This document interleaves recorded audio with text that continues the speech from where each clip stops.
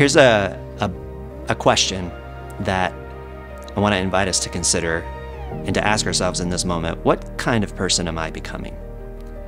Because all of us, whether we're consciously aware or at a subconscious level, are becoming particular kinds of people. And we're all being shaped and formed by the things that we give our time to, our attention to, and our energy to. And I sometimes wonder, are we fully aware of the kinds of people that we are becoming? And very often what I tell myself as I think about what kind of person do I want to be when I get to the end and I breathe my last breath is that I want to begin acting like the person that I want to become now. I don't want to wait. I just want to get to it.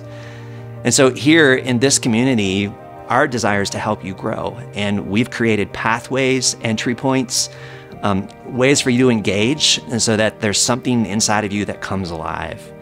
So if you go to our website and you click on Grow Together, what you're going to see is a series of entry points for you to step into a rhythm with this community. We have what are called core groups. We have circles, practicing the ways of Jesus, prayer, racial reconciliation, all these different ways for you to serve with the intent of helping you grow.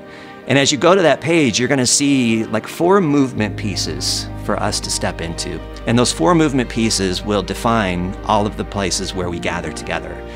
So we gather first and foremost, which is important. We got to show up with the intent of being with people.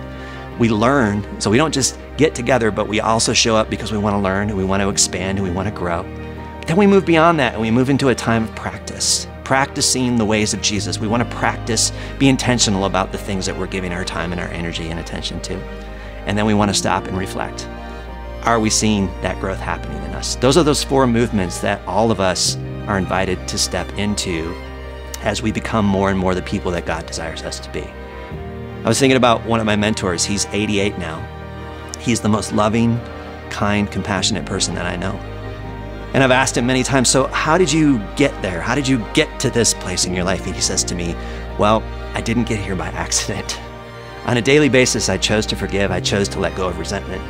I took on a posture of becoming love, joy, peace.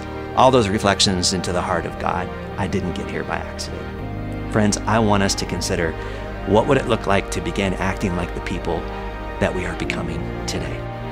With all of that said, I want to invite all the ladies in this space to lean in for a moment because we have an incredible opportunity for you to grow.